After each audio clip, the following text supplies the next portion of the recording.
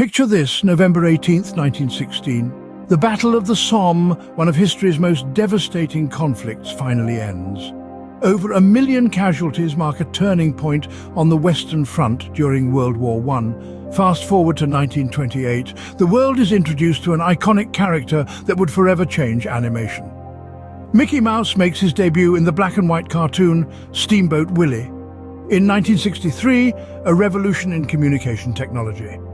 The first push-button telephone rings into service, bidding farewell to rotary dial phones. Finally, we arrive at 1993. The United States House of Representatives ratifies the North American Free Trade Agreement, or NAFTA. The aim? To eliminate trade barriers among the United States, Canada and Mexico, shaping the future of North American commerce. November 18th, a day of profound changes and beginnings. What will today bring?